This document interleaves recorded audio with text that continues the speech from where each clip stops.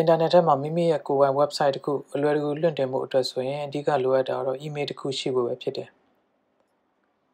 တကယ်တော့လုပ်ငန်းသူ website တစ်ခုလွှင့်တင်မယ်ဖန်တီးမယ်လွှင့်တင်မယ်ဆိုလို့ရှိရင်တော့အလွယ်တကူလုပ်လို့ရတဲ့အရာတစ်ခုတော့မဟုတ်ဘူးဒါပေမဲ့အခုပြောမှာတော့အလွယ်တကူလွှင့်တင်နိုင်တဲ့နည်းလမ်းဖြစ်တယ်ဒါကတော့ blogspot သို့မဟုတ် blogger ကိုအသုံးပြုပြီးလွှင့်တင်တဲ့နည်းဖြစ်တယ် blogspot အပြင်တခြား wordpress drupal စသဖြင့်လည်းရှိတယ်ဒါပေမဲ့ blogspot ရဲ့အားသာချက်ကအသုံးပြုရတာလွယ်တယ်ပြီးတော့ပို့ပြီးတော့ရိုးရှင်းတယ်နောက်ပြီးတော့ blogspot ဟာ Google ကပိုင်ဆိုင်တဲ့ platform တစ်ခုလည်းဖြစ်တယ် blogspot ကိုတစ်ချိန်ကကျွန်တော်တို့နိုင်ငံရေးသူတွေကအချို့လည်းအသုံးပြုခဲ့ကြတယ်ဒါဆိုရင် blogspot ထဲမှာ website တစ်ခုဘယ်လိုလွှင့်တင်လို့ရလဲဆိုတော့ကျွန်တော်တို့ကြည့်လိုက်ကြရအောင် Google ကနေ blogger လို့ရိုက်ထည့်ပြီးကျွန်တော်ရှာလိုက်မယ်ပြီးရင် create your blog ဆိုတဲ့ link ကိုနှိပ်ပြီးတော့ကျွန်တော်ဒီ Google Gmail account ကိုကျွန်တော် login လုပ်ရမယ်login လုပ်ပြီးတော့လည်းကျွန်တော်ဒီ display name ဆိုတဲ့နေရာမှာ blog ဖန်တီးသူရဲ့အမည်ကိုကျွန်တော်ရိုက်ထည့်ပေးရမယ်တကယ်တော့ blog ဆိုတာဒီ website အသေးစားတစ်ခုကိုကျွန်တော်ပြောတာဖြစ်တယ်ဒါပေမဲ့ကျွန်တော်ဒီမှာ Google account ပေါ့နော်ကျွန်တော်ရဲ့ Google account blog စုစုပေါင်း100အထိကျွန်တော်ဖန်တီးနိုင်တယ်အဲ့တော့ create new blog နဲ့ကျွန်တော် blog တစ်ခုကိုဖန်တီးလိုက်မယ်အဲ့မှာ title ကျွန်တော်ထည့်မယ် blog ရဲ့ title ပေါ့ title ကျွန်တော်အခုလောလောဆယ်ကျွန်တော်ကြိုက်တဲ့ဥစ္စာထည့်လို့ရတယ်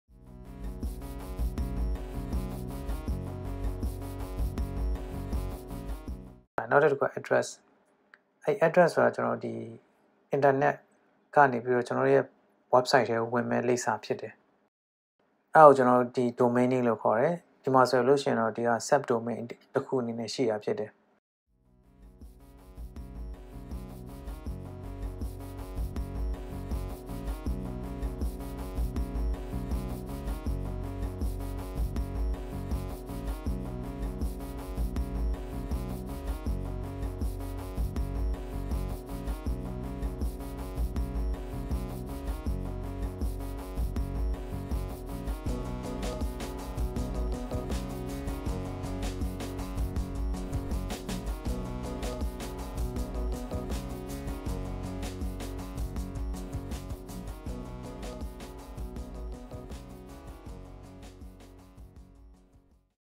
နောက်တစ်ခုက theme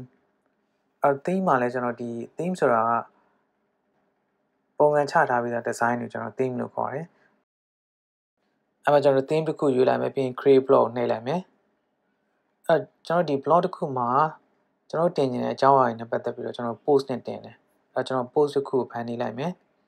အ post ရဲ့ title ကိုကျွန်တော်ပေးရမယ်အဲ့တော့ title တစ်ခုကျွန်တော်ပေးလိုက်မယ်ဥပမာဆိုရင် COVID-19 ကြပြပေါ့နော်ဥပမာဆိုရင်နမူနာနဲ့ကျွန်တော် title တစ်ခုပေးလိုက်မယ် post ကိုကျွန်တော်ဖန်တီးမယ်ဆိုရင် compose နဲ့ HTML နေရာနှစ်ခုကနေဖန်တီးလို့ရတယ် HTML language ကိုကျွန်တော်နားလည်တယ်ဆိုလို့ရှိရင် HTML ကနေပြီးတော့ရိုက်ထည့်ပြီးတော့လည်းကျွန်တော်ရဲ့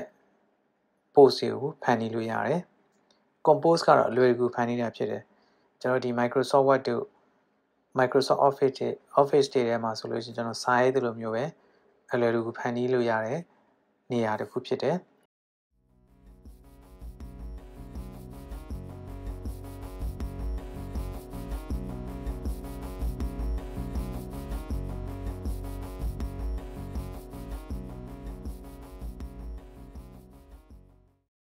အဲ့တော့ကျွန်တော်ရိုက်နေအောင်ကြပြလို့ကျွန်တော်ယူဆပေးပါတဲ့နမူနာပေါ့နော်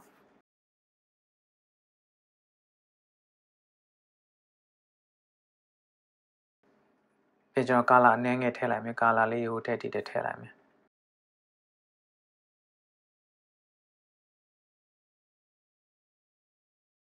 အဲ့ post ကိုကျွန်တော် label တက်လို့ရတယ် label ဆိုတာအမျိုးအစားတူတဲ့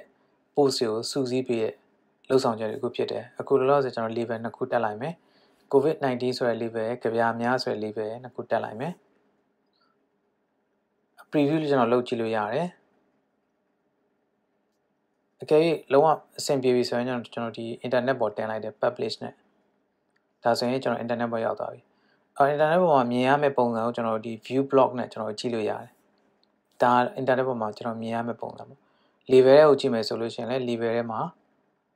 ကျွန်တော်ခုနထည့်ခဲ့တဲ့ label ကျွန်တော်တွေ့လိမ့်မယ်ကျွန်တော် log off လုပ်ပြီးတော့ sign out လုပ်ပြီးတော့ကျွန်တော်ရဲ့ website ထဲဝင်ကြည့်အောင်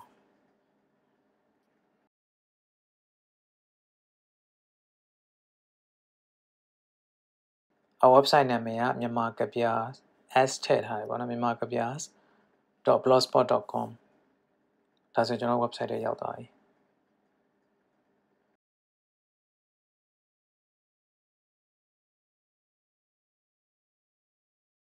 blogger တွေကို login ပြန်လုပ်လိုက်မယ်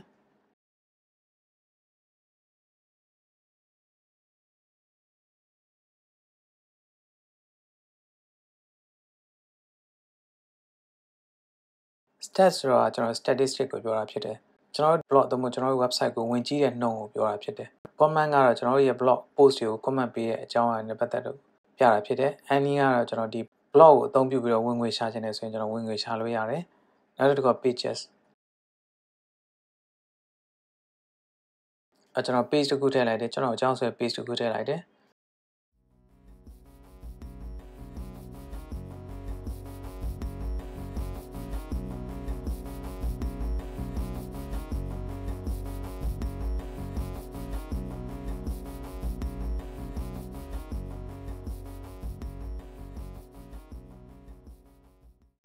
လောလောဆယ် page ကိုကျွန်တော် website တွေကိုကျွန်တော် blog တွေကိုကြည့်တယ်ဆိုလို့ရှိရင် page ကိုကျွန်တော်တွေ့ရမှာမဟုတ်သေးဘူး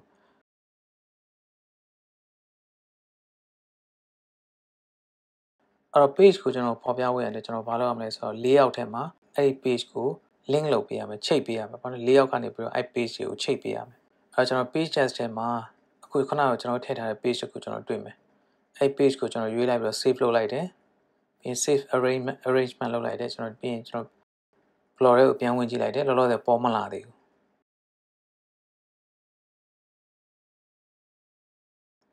ကျွန်တော်တစ်ချက်ပြန်သွားကြည့်မယ် layout ထဲမှာကျွန်တော်တခုမရွေးခဲ့လို့ကျွန်တော်ဖြစ်မယ်ထင်တယ်ကျွန်တော် page list ထဲကိုကျွန်တော်ပြန်ဝင်လိုက်မယ် page list ထဲကိုကျွန်တော်ဝင်လိုက်မယ်အဲ့မှာကျွန်တော်ဘာဖြစ်နေလဲဆိုတော့ show pages ကိုကျွန်တော်မရွေးမိခဲ့ဘူးအဲ့ show pages ကိုကျွန်တော်ရွေးပြီးတော့ save လုပ်လိုက်မယ်ပြီးရင်ပြန်ပြီးတော့ view ကြည့်မယ်ဒါဆိုရင်ကျွန်တော်ရဲ့ page ကိုကျွန်တော်အခုလိုမျိုးတွေ့ရမှာဖြစ်တယ်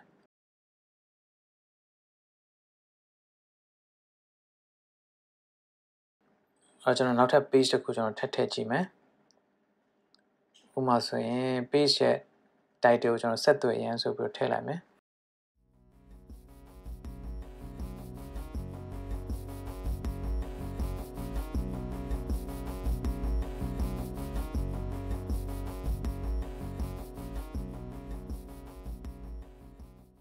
ပြီးရင်ဒီ page ကိုကျွန်တော် publish လုပ်လိုက်မယ်ပြီးရင်ကျွန်တော် layout ထဲမှာဝင်ပြီးတော့ခုနက page ကိုပြန်ပြီးတော့နောက်ထပ် link လုပ်လိုက်မယ်အဲ့မှာဒီ list ရဲ့ order ကိုကျွန်တော် arrange လုပ်လိုက်ပြန်ပြီးတော့စီစဉ်လို့ရတယ်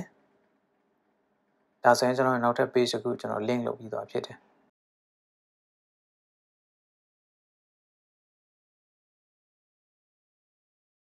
ဒီနေရာတော့ mobile phone နဲ့ကြည့်ရဆိုလို့ရှိရင်လည်းအဆင်ပြေတယ် mobile phone နဲ့လည်းအလွယ်တကူကြည့်နိုင်အောင်သူလုပ်ပေးထားတာဖြစ်တယ်အဲ့ setting ကတော့ဒီ blog နဲ့ပတ်သက်တဲ့ဒီ setting ပေါ့နော်ဒီ blog မှာဥပမာဆိုရင် post တွေဘယ်နှခုပြမယ်တို့ဥပမာဆိုရင် comment တွေဘယ်နှခုပြမယ်တို့စသဖြင့်ဒီ blog ကိုပြန်ဖြတ်ချင်တာပဲဖြစ်ဖြစ်ဒါမှမဟုတ် language နဲ့ပတ်သက်တဲ့ဒီ setting တွေသတ်မှတ်ချင်တာပဲဖြစ်ဖြစ်အကုန်လုံးကျွန်တော်ဒီ setting ထဲမှာသတ်မှတ်လို့ရတယ်အဲ့ဒါဆိုရင်ကျွန်တော်ရဲ့ဒီ blog website အသေးစားတစ်ခုကျွန်တော်တို့အခုလိုမျိုးအလွယ်တကူကျွန်တော်တို့ဖန်တီးနိုင်တယ်အဲကျွန်တော် log off လုပ်လိုက်မယ်ပြီးရင်ကျွန်တော်ရဲ့ဒီ website ထဲကိုကျွန်တော်ဒီပြန်ဝင်ကြည့်မယ် okay ဒါဆိုရင်အခုဆိုရင်ကျွန်တော်ရဲ့ website တက်လာပြီဒါဆိုရင် website က internet ပေါ်ကျွန်တော်ရောက်သွားပြီဖြစ်တယ်အားလုံးကိုကျေးဇူးတင်ပါတယ်